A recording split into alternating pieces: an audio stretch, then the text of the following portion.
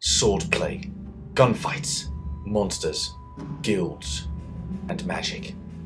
In the world of Monster Hunter Orage, all of these are one and the same. What more could you possibly want? Oh look! Tits! There's a face attached to that rack. Okay, I'm sorry.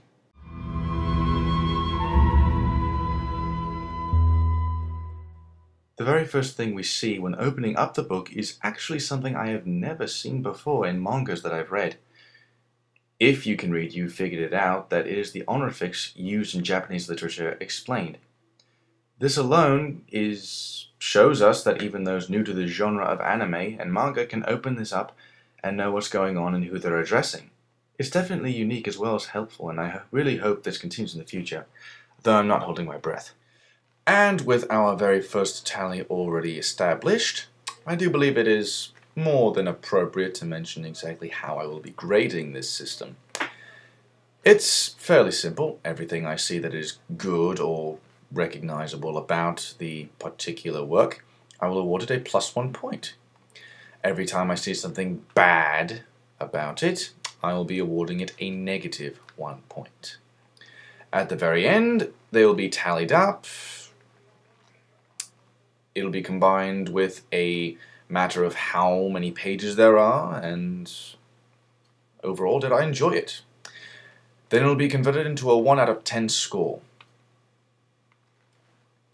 It's that simple. The story is one of fantasy medieval time period, and follows our main character Shiki Uraku and his dream to find and defeat a mythic beast known as Mayogaluna for his master.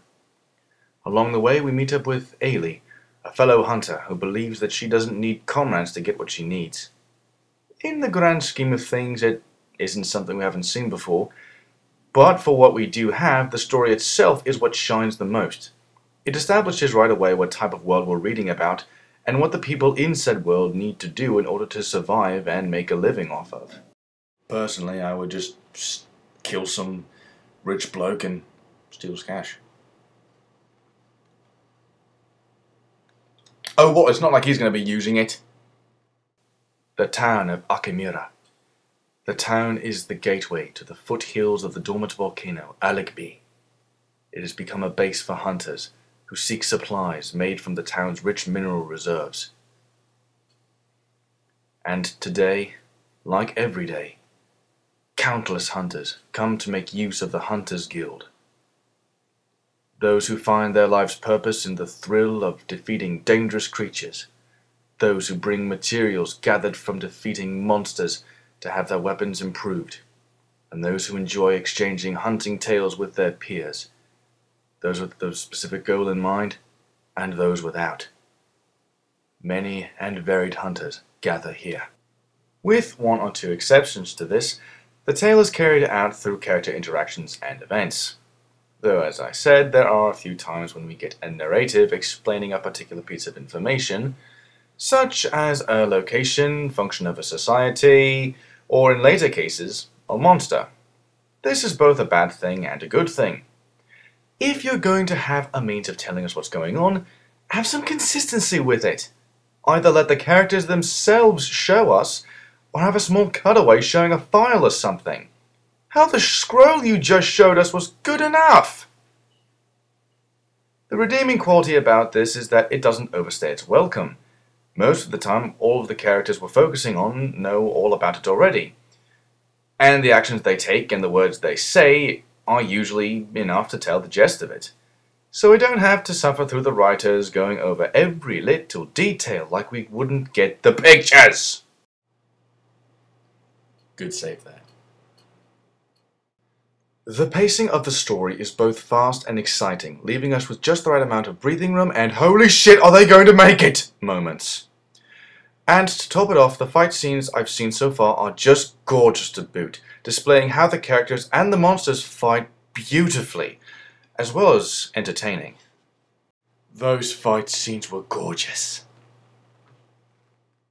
At first glance, Shiki Ryoho is your typical standard manga main character.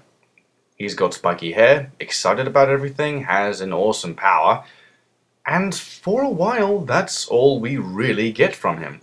It's only until the end of the first chapter that we see the real reason he lives for the hunt, that his master died before he could fulfill his own dream and Shiki wishes to finish it for him in order to honor his memory. He's what is known as a seal hunter, which means he can go wherever he wants regardless of guild rules, and is much more optimistic than our next character, Ailey. She is much harder for me to gauge, mostly because she's pretty much there for eye candy and, in my mind, a cheap way of giving our young main character a comrade in arms. But at the same time, she does prove she knows what she's doing and how to fight. It turns out that she's the daughter of Shiki's late master, and the only reason she travels with him is because she too wants to slay this legendary beast her father couldn't find. It doesn't help her case that the first time we see her is that of her monster cleavage, and not of her being a badass like she is in later parts. And the final character worth mentioning in Chapter 1 is Prince, the rival hunter of the story. We don't really get to know much about him at first, aside from the fact that he's one of the best in the Hunters Guild without being a seal hunter, and is a total prick to anything aside from Ailey, who he wants to join him and his party known as the Hound Dogs of Hell. In the end of the first chapter, though, he doesn't seem to fill any major role or to be that strong. HOLY SHIT! I will crush you. Consider that a prophecy. You know what? That man has just gotten himself another point. Good Lord. The artwork is fucking fantastic. That is all. Fine, I will elaborate for you. The environment in this comic is just beautiful, plain and simple. It feels like I can step into the pages and enter this gorgeous world, where these magnificent creatures could very well live in. Sadly, this is where we enter chinks in the armor. Oftentimes, the artist decides to leave out the backgrounds in favor of the characters' conversations.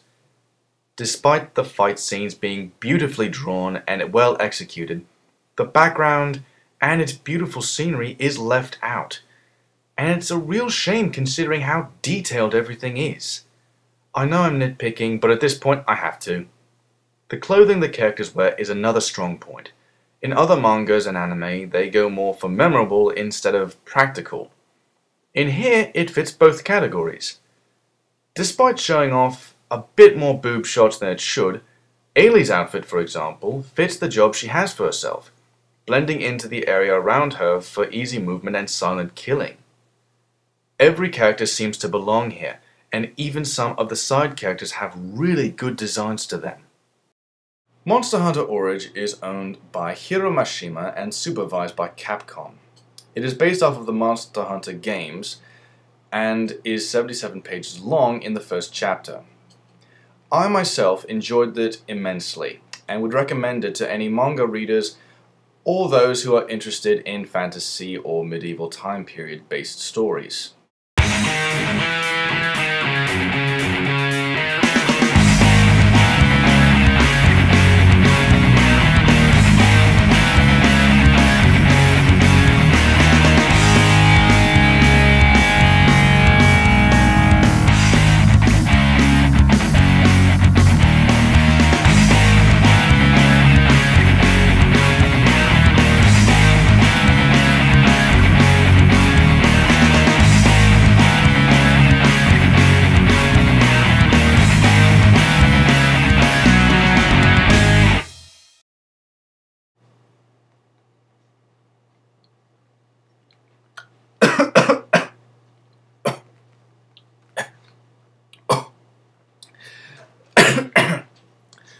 Last time I ordered from the Three Broomsticks.